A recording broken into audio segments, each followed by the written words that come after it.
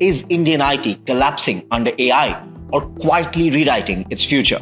Let's talk about the cracks happening in the foundation itself. Starting off with the latest Q4 results.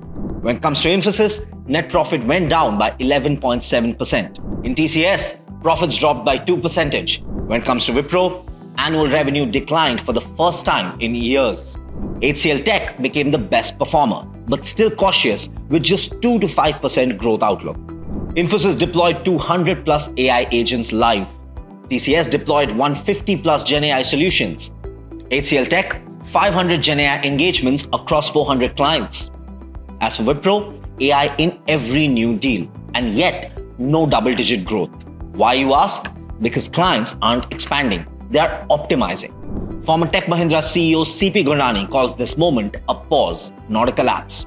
He blames corporate lag in AI adoption, tariff shocks from the US, AI-driven productivity leading to fewer hires. He believes that Indian IT will bounce back.